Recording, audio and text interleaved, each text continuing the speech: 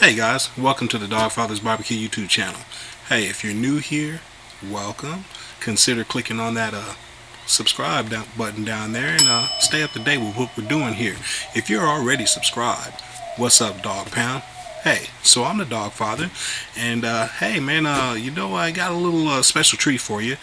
The other day we had the opportunity to go down and meet a pit master that I met a few weeks ago.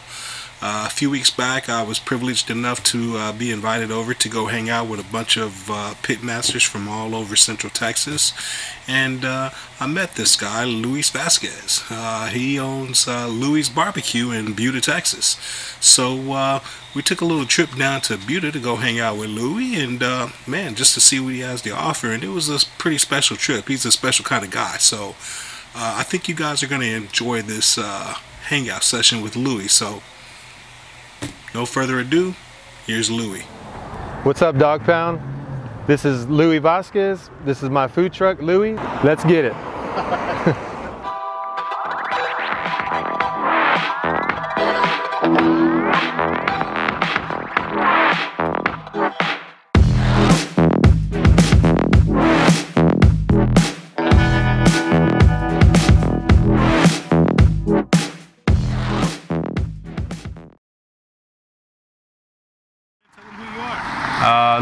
Louie Vasquez. My actual real name's Luis Vasquez. Ever since I grew up, everybody called me Louie. Born and raised Austin, Texas. This is my story, so I'll kind of tell it real quick. But grew up not knowing how to cook. Got married, still didn't know how to cook, and I would get home before my wife, and so I would start making dinner, and it was usually just like easy meals, like pizza in the oven and hamburger helper. Then it became real that I needed to figure out how to make a real meal. So I started calling my mom and asking her how to make carne guisada, like Mexican dishes that she was making, enchiladas, caldo de res, and you know, just the typical Mexican dishes that we would eat at home. And then the more that I would cook, basically the more I just found it more therapeutic, and the more I loved it. It was just in the kitchen, you know, an hour, 2 hours cooking a meal, and I found that I loved it. Probably, I want to say maybe like 5 years into being married, my mother-in-law asked me if I could make if I could make briskets for my father-in-law's birthday party. It was going to be a surprise birthday party. I joked with her and I was like, how do you want me to make this brisket? And she said, I want you to smoke it. I wasn't into barbecue at the time. I was just cooking in the kitchen at home. And I thought, at the time, I thought she wanted me to make it like in a slow cooker or something. So she's like, I want you to make it like barbecue brisket. And I laughed at her and I was like, you know how long it takes to make and master a brisket? Like, it takes years for somebody to figure that out. So she's like, well, you're a good learner. You're a quick learner. See if you could learn how to do this. So I was like, okay. A neighbor, he lived probably about 3 or 4 houses down. He had a smoker in his front yard every weekend. I walked over to his house and I said, hey bud, can I borrow your smoker? You don't know me, but my name's Luis, or Louie. I live down the street. And he's like, sure. What are you making in my smoker? And I said, well, I've got a surprise birthday party. My mother-in-law wants me to make briskets. I don't know anything about smoking any food. And he kind of laughed. He's like, how about I teach you how to do it my way? And I'm like, all right, let's do it. So he pulls the smoker over. This is like 2 or 3 months later. I tell him when the party is, and he pulls over the smoker. And we season the briskets. We saran wrap them. And he's like, throw them in your refrigerator, and in the morning we're gonna start cooking. I'm like, all right. Take them out, take the saran wrap off, throw them in the smoker. We do like a 12-hour smoke on them. Right towards the end of the smoke, he's like, I'm gonna show you how to probe a brisket without checking the temperature. And I was like, okay. So he pulls out a thermometer and he's like, all right, check this brisket right here. And we probe it and we slide in the thermometer, and it still had some give to it, like it was a little tough. And he's like, all right, poke this one. Okay, so we poked the other one. He's like, still not ready. I'm like, all right. So we wrap them in foil, and all through the night we're there probing that brisket, and they're still not ready. Every time we would probe it, he would tear off a piece of foil and he would plug the hole where we had probed it at. And I was like, what are you doing? And he's like, all the juices are coming out. That's, you know, we got to plug in that little hole where the juice is coming out. I'm like, all right. By the end of the night, it looked like a Hellraiser brisket because it's got all these little foils sticking out of the brisket. And I'm just like, all right, whatever. I've never seen anybody make a brisket. I didn't even know who Franklin's was at the time. I was just like, okay, we're doing it your way, let's do it. Probably like at 10 in the morning, the briskets were done. We threw them in an ice chest, covered them up. The party wasn't until about 4 or 5 o'clock. By the time we get to the party, we take these briskets out, and man, they're like butter. We're slicing them.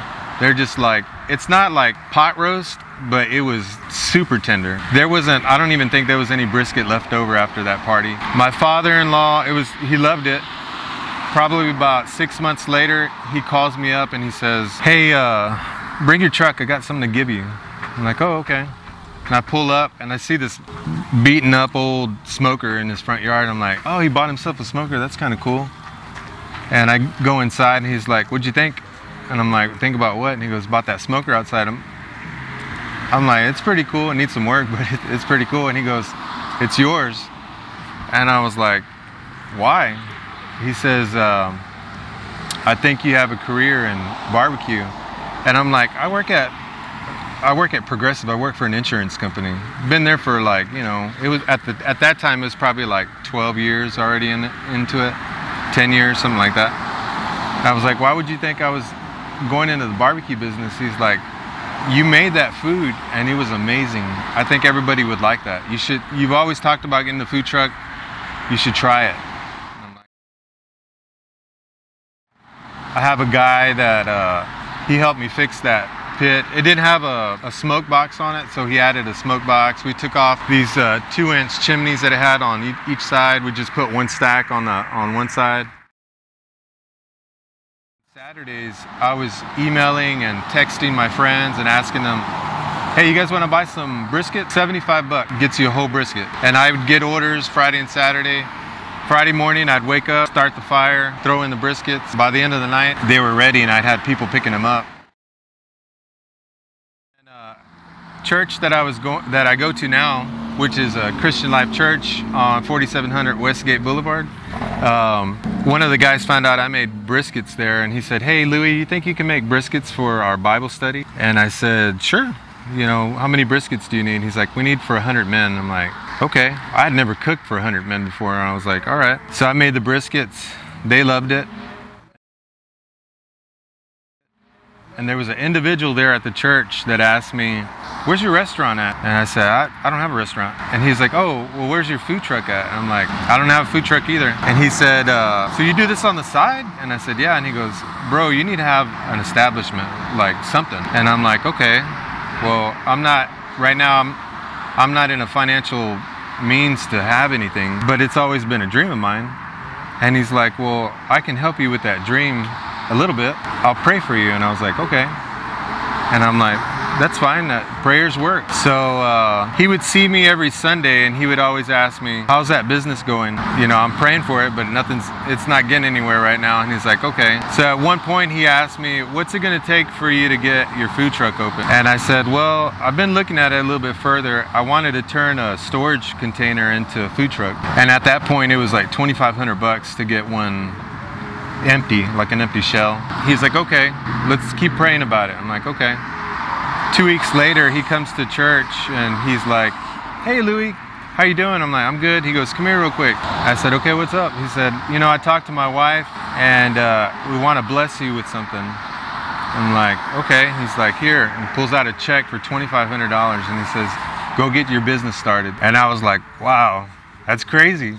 You know, who does that? Like, who gives you money out of the blue like that? So that's basically where it started. I didn't cash the check right away. What I ended up doing was I did some research on pits and I wanted to get the pit first because I thought I could do pop-ups and then just kind of pay for the pit at the same time, but also get money going so I can get the food truck going. And that's basically how it started.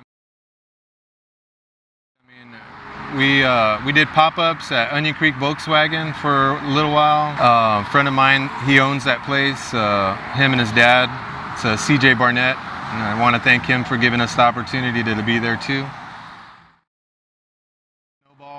Anytime we would pray for something, it would just basically turn around and happen like within a week or two. We needed something like, we needed, I don't know, an appliance or something. We needed to pay a bill. We'd pray for it and bam, it was there. And it was because of, not just because we were praying, but also because like we'd get customers asking for, you know, caterings and events and parties, and all that happened. It was just a snowball.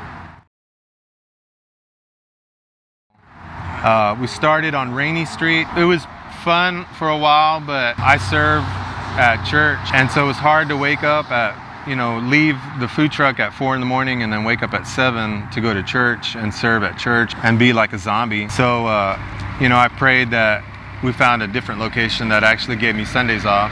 So then we moved to Brody, and then we were there for about 8 months, I think. And then after Brody, we moved to South Congress, and that was a good spot, but then they ended up doing a lot of construction in the area, and it kind of fizzled out after a while. A lot of homeless were coming by, and I think it deterred a lot of customers that were in the area. And it got me to the point where I was kind of pressed, because we were so slow. I mean, we were probably making like 2 briskets a day, and sometimes we weren't even carrying, I mean, we were carrying some briskets over like to the next day, which was pretty sad. I was basically making enough money to cover my rent and food costs. I wasn't getting paid at all. If I was paying anybody, it was like a helper to come in every once in a while to come help. And so right towards the end of the year, I needed to make a decision if I was going to stay there or if I was going to leave. And I talked to Brett from Brett's Barbecue, talked to several people, Willow from Houston, John Brotherton, Joey Victorian, Kyle Stallings from Rolling Smoke, and they all pretty much just said, you know, don't give up, you know, just keep going, keep doing what you're doing. I mean, there's a reason why you're at where you're at. We all struggle, we all put in the work, and sometimes you don't see the benefits until the end, but just keep pushing through and you'll see something happen. So Brett kind of mentioned, you know, maybe you should go on the outskirts, like get away from the big city. And I noticed there's like a food truck on every corner. Street we were on, there was 4 barbecue spots within a quarter mile of each other. It was me, Garza's Grubs, Leroy and Lewis, and then there was Texas Ranch. So we were all pretty much in a real tight circle. And if you know anything about business, you know that once you already have a client and you've hooked them in, it's hard to win that person over, because they already have their favorite, like if they have their favorite brisket or favorite rib or favorite dish, it's hard to pull them, you know, to your side. I figured I'd go somewhere basically where there was no barbecue and limited food trucks, and pretty much this is where we're at. We're in Buda. Beautiful weather out here, small town. We don't really have a lot of competition right now, but I don't want anybody moving out here. But yeah, that's where we're at. Oh yeah, so Daniel Vaughn, he came when I was on Brody. This is probably a little over a year ago, probably a year and a half ago. He comes up, and like I said, when I started barbecue, I didn't know anybody in the barbecue world. I just knew that I got hooked on making barbecue. And so he comes up to my window, and I have no idea who this guy is. I'm getting a text on my phone, and it's from Jimmy Ho from the Smoking Ho on Instagram, and he's like, hey, Daniel Vaughn's at your trailer. Oh no, he goes, the Barbecue Snob's at your trailer. And I'm like, who's the Barbecue Snob? And he's like, you don't know who Barbecue Snob is? And I'm like, I have no idea who that is. He's like, Google it. He didn't even tell me. He's like, just Google it. I'm like, all right. So he had already ordered, and I'm like trying to hurry up to Google, and it says he's the editor for Texas Monthly, and I'm like, oh shoot. Well, I had given him some barbecue. I gave him a baked potato. I think he ordered sausage and some brisket, and he specifically asked for lean brisket. And the lean brisket I served him, it was kind of tough, and I knew it, but I didn't know who he was. And at the time, I was just trying to get food out. And now I know if it's not ready, it's not ready. But I told him, I said, you know, after you left, I wish I would have told you we don't have any more brisket right now, because the last brisket I had was like this big 18-pound monster that I thought was ready, and it wasn't ready. So he came like 2 weeks ago. We hadn't had anybody at the window yet, and I heard somebody step on our step, and I looked, and he peeks in. He's like, "Hey, what's up?" And I said, "I'm ready for you." And he kind of smiled, and he's like, "What are you talking about?" And I said, "I remember you came last time and I wasn't ready for you. I didn't even know who you were." And he's like, "Oh, I didn't expect you to know who I was." I was like, "But still, like, I felt almost guilty giving you the food that I gave you, knowing who I know who you are now." And he's like, "No, don't worry about it." So he came, and I didn't even know he probably was recording me on his phone, because he wasn't writing anything down. He was just eating, but he was asking me questions. And when he left, I was just like, "Oh, cool, he came and visited me. Maybe he'll come back and ask me to do a story." And then I think that a couple days later, somebody tagged me on the post, and I was like, "Oh wow, he did a whole write-up on me. I didn't even know that." And I read the whole thing, and I was like, how did he even write that without writing anything down? And I'm like, oh, he had his phone. He probably just recorded it, and I didn't even catch it. But I was ready for him. We had food ready to go. Ribs, the beans. He ordered. I just gave him a platter of everything. But yeah, it's pretty nice write-up. Loved it. Yeah. The whole meetup. It's cool. It's a great way to show people that that we're a family. It's tight-knit. It's a good way to kind of reach out to people that you normally wouldn't have seen. You know, the guys from Miller Smokehouse made it all the way down here, which is surprising because it's a bit of a drive, but I loved it. Michael Wyatt came out here. That's a bit of a drive, but it's all about brotherhood, and I'm glad to know all these guys. If I ever need help, I give them a call. I bounced a ton of ideas between Joey and John Brotherton. Any kind of help that I need, I usually will give them a call or text them, and you know, they're more than willing to help me out. And likewise, I've had people call me, and which kind of reminds me, Brett, before he started, he was asking me how many briskets I was going through the day, and this is before he had started his trailer. And at that point, I was right in the middle of going through my slow season. So, you know, I was kind of embarrassed to say how many briskets I was going through. And at that time, I think I was going through maybe like 3 or 4 briskets in a day. And he's like, "Oh, okay, you know, I can probably run that in Rockdale." You know, he didn't know what kind of business he was going to do. His opening day, it turned out to be like 20, 25 briskets, and I'm like laughing. I'm like, this guy calls me for advice, and then I'm like, dude, you just killed it. You know, I got to call you for advice now, which I did. I called him, and he basically told me, he's like, recommended me coming out to Buda. He's like, "I think it's a good idea if you come out there." There's, you know, that's what I did. He's like, if you ask anybody what's in Rockdale, they're like, Brett's Barbecue. And I'm like, okay. So it became a destination spot. He's like, make Buda a destination spot. Make it be where like, hey, have you ever heard of Louie's? You're like, yeah, he's in Buda. So that's what we're trying to do here. My secret talent? Barbecue aside. I draw, paint, and I play the saxophone every once in a while. Who plays Louie? The Rock. No, I'm just kidding. Just kidding. I don't know. You know, I always forget what his name is, but he came on the movie, man, what is it called? It was filmed in Austin. It's the chef, the guy that came on Chef. Forgot what his name is. He's a director too now. Have you ever seen Chef? Man, what is his name? Jon Favreau? Yep. Google it.